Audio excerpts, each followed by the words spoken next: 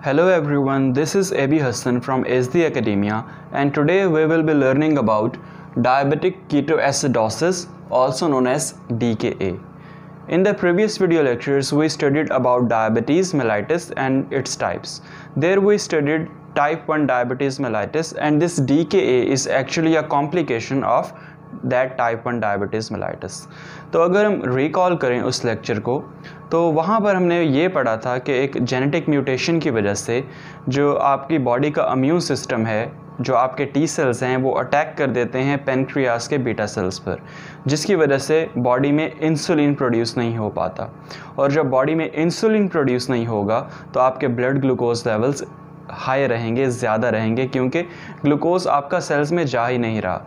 That means your sales will starve for energy because it can not use glucose for the production of energy. So when your sales or your body is not getting energy from glucose, it will try some alternative method to get energy, and that alternative method is lipolysis. Lipolysis is basically the breakdown of fats into fatty acids, and then those fatty acids are converted into the ketone bodies inside liver, and these ketone bodies then can be used by cells for the production of energy, because these ketone bodies can be broken down into acetyl coenzyme A, and that acetyl coenzyme A can enter then into the TCA cycle and produce energy. तो इस तरह से ये energy का जो problem आपकी body को हो रहा था कि डायबिटीज़ टाइप 1 में ग्लूकोज आपके सेल्स में नहीं जा रहा था, जिसकी वजह से बॉडी को एनर्जी नहीं मिल रही थी। तो वो जो एनर्जी ना मिलने का प्रॉब्लम था, वो तो आपने ये कीटोन बॉडीज़ की प्रोडक्शन से, जिसको आप कीटोजेनेसिस भी कहते हैं, उससे आपने सॉल्व कर लिया। यानी आपकी बॉडी में कार्बोहाइड्रेट्स से एनर्जी प्रोड्यूस नहीं हो रही थी, क्योंकि आप डाइट में आपको कुछ मिल नहीं रहा, और अगर मिल भी रहा है तो वो इंसुलिन जो है उसको कन्वर्ट नहीं कर पा रहा ना, यानी ग्लूकोज को ट्रांसफ़र नहीं कर पा रहा from blood into the cell. तो आपकी बॉडी में फ़ैट्स को ब्रेक डाउन किया गया और उनसे फैटी एसिड्स हासिल हुए। फैटी एसिड्स जो है उनसे कीटोन बॉडीज़ बनाई जा सकती हैं, ठीक है। और कीटोन बॉडीज़ जब एक दफ़ा बन जाती हैं तो एसिटाइल कोएंजाइम में उनसे प्रोड्यूस किया जा सकता है, जो कि फिर TCA में जाके आपको एनर्जी प्रोड्यूस करके दे देता है। तो इस तरह जो एनर्जी का प्रॉब्लम था वो तो आपने सॉल्व कर लिया, लेकिन जहाँ पर कीटोन बॉडीज़ का फ़ायदा है कि वो आपको एनर्जी प्रोड्यूस करके दे रही हैं, वहाँ पर उनका कुछ नुकसान भी है। और उनका जो नुकसान है वो ये है कि आपकी ब्लड की एसिडिटी जो है वो इंक्रीज़ हो जाती है, क्योंकि कीटोन बॉडीज़ बेसिकली आपके पास दो तरह की होती हैं। One is called as acetoacetate and the other one is called as beta hydroxy butyrate, ठीक है। Acetoacetate and beta hydroxy butyrate, ये दोनों कीटोन बॉडीज़ जो हैं ये एसिडिक इन नेचर होती हैं। तो जहाँ पर ये इनकी प्रोडक्शन आपको एनर्जी प्रोवाइड कर सकती है, तो इनकी प्रोडक्शन आपके ब्लड की एसिडिटी को इंक्रीज़ भी कर सकती है। दैट मीन्स आपका जो ब्लड pH है वो लो हो जाएगा और आपके ब्लड में H+ आयंस जो हैं उनकी कॉन्सेंट्रेशन ज़्यादा हो जाएगी। तो जब आपका ब्लड एसिडिक होता है या ब्लड की एसिडिटी इंक्रीज़ हो जाती है, तो उससे आपको कुछ कॉम्प्लिकेशंस फेस करने को मिलती हैं, जिनमें हैं आपके पास कैस्मॉल respiration, hyperkalaemia and high anion gap. तो इनको वन बाय वन हम डिस्कस करते हैं। सबसे पहले जो हाई एसिडिक ब्लड की वजह से जो आपको कॉम्प्लिकेशन आ रही है वो है आपकी कैस्मॉल respiration, which is basically hyper ventilation, कि आपकी बॉडी जो है वो डीप ब्रीथ करती है ताकि कार्बन डाइऑक्साइड बॉडी से रिमूव की जा सके और एसिडिटी जो है वो रिड्यूस हो, क्योंकि कार्बन डाइऑक्साइड से आपकी बॉडी में कार्बोनिक एसिड प्रोड्यूस हो सकता है और कार्बोनिक एसिड फिर मज़ीद एसिडिटी को इंक्रीज़ करेगा। तो इसलिए बॉडी जो है वो हैवी ब्रीदिंग या डीप ब्रीदिंग के ज़रिए कोशिश करती है कि कार्बन डाइऑक्साइड को रिलीज़ कर दिया जाए बॉडी से, ताकि कार्बोनिक एसिड प्रोड्यूस ना हो और मज़ीद एसिडिटी इंक्रीज़ ना हो, और इस तरह से वो एसिडिटी को रिड्यूस करने की कोशिश करते हैं। The next complication due to high acidic blood is hyperkalemia, in which the potassium inside your blood is increased and inside your cell it is decreased, ठीक हो गया। तो इस होता एक्चुअली ये है यहाँ पर कि अब आपका ब्लड में एसिडिटी ज़्यादा है, दैट मीन्स आपके ब्लड में H+ साइंस वो ज़्यादा हैं। तो H+ साइंस जब आपके ब्लड में ज़्यादा हैं तो वो with the concentration gradient sales के अंदर आना शुरू हो जाते हैं एक एक्सचेंजर सिस्टम के थ्रू, और जब H+ आइंस ब्लड से सेल्स के अंदर आते हैं तो पोटेशियम जो है वो फिर बाहर जाना शुरू कर देता है from sales into the blood. तो इस तरह हुआ क्या, इस तरह हुआ ये कि पोटेशियम जो कि नॉर्मली सेल्स के अंदर होना चाहिए था वो बाहर ब्लड स्ट्रीम में आना स्टार्ट हो गया, क्योंकि आपके जो H+ आइंस हैं जो ज़्यादा हैं ब्लड में वो एक एक्सचेंजर सिस्टम के थ्रू सेल के अंदर जाना स्टार्ट हो गए, और उसी एक्सचेंजर सिस्टम के थ्रू आपके पोटेशियम आइंस सेल से बाहर आना स्टार्ट हो गए, जिसकी वजह से आपको पोटेशियम बाहर ब्लड स्ट्रीम में ज़्यादा हो गया। ठीक है, और इसी तरह जब डायबिटिक कंडीशन होती है तो उसमें हम जानते हैं इंसुलिन प्रोड्यूस नहीं होता, और जहां इंसुलिन का एक फंक्शन तो ब्लड ग्लूकोज लेवल को कम करना है, इसी तरह इंसुलिन का एक दूसरा फंक्शन ये है कि एक आपका ट्रांसपोर्टर सिस्टम होता है जिसको हम कहते हैं सोडियम पोटेशियम ATPase। इंसुलिन उस सोडियम पोटेशियम ATPase को एक्चुअली स्टिमुलेट करता होता है, और उस सोडियम पोटेशियम ATPase का फंक्शन क्या होता है, उसका फंक्शन ये होता है कि उसने पोटेशियम को सेल के अंदर लेकर जाना होता है और सोडियम को बाहर लेके आना होता है। लेकिन इस केस में आपका इंसुलिन एब्सेंट है बॉडी में, और जब इंसुलिन एब्सेंट है दैट मीन्स आपका सोडियम पोटेशियम ATPase वर्क नहीं करेगा सही तरह से, और जब सोडियम पोटेशियम ATPase वर्क नहीं करेगा दैट मीन्स आपका पोटेशियम जो है वो सेल के अंदर नहीं जा पाएगा, दैट मीन्स पोटेशियम बाहर ब्लड स्ट्रीम में रहेगा। तो इस तरह इन दो सिस्टम्स की वजह से एक आपका जो ना H+ आइन और पोटेशियम आइन एक्सचेंजर सिस्टम था उसकी वजह से, और एक सोडियम पोटेशियम एक्सचेंजर सिस्टम की वजह से आपका जो पोटेशियम लेवल्स हैं वो ब्लड में इंक्रीज़ करना शुरू हो जाते हैं।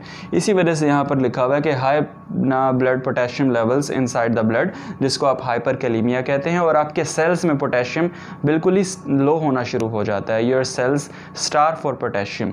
ठीक है, आप यहाँ पर मेंशन है कि पोटेशियम सेल्स में लो होना शुरू हो गया, और इसको इसी की वजह से एरिथमियाज भी कॉज हो सकते हैं, इर्रेगुलर हार्ट बीट।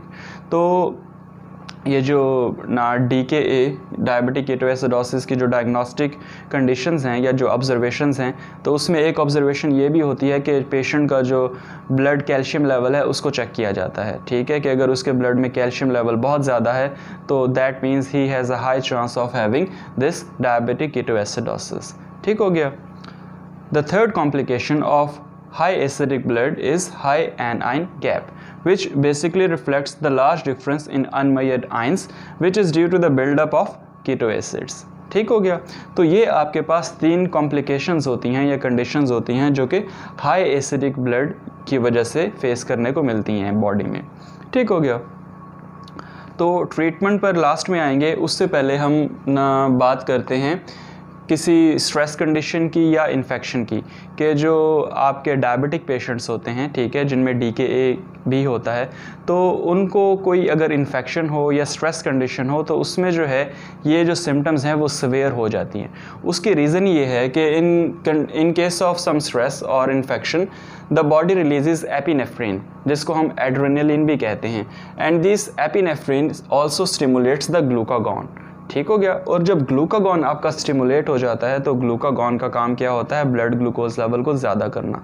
तो जब आपका ब्लड ग्लूकोज लेवल ज़्यादा हो जाएगा और इंसुलिन बॉडी में अवेलेबल नहीं है उस ग्लूकोज को सेल्स में लेके जाने के लिए, तो वही सारी चीज़ें, वही सारा सिस्टम जो हमने, वही सारी सिम्टम्स जो डायबिटीज़ में पढ़ी हैं वो दोबारा सारी रिपीट होना शुरू हो जाएंगी। दैट मीन्स जब आपका ब्लड ग्लूकोज लेवल ज़्यादा कर देगा ग्लूकागॉन और इंसुलिन बॉडी में है नहीं, ठीक है, तो वही ग्लूकोज जो है आपके यूरिन में ज़्यादा प्रोड्यूस होगा, जिसको आप ग्लाइकोसूरिया कह रहे थे। ठीक है, आपके ना यूरिन में वाटर भी ज़्यादा हो जाएगा, जिसको आप पोलीयूरिया कहते हैं। ठीक है, और डिहाइड्रेशन भी आपको देखने को मिलेगी।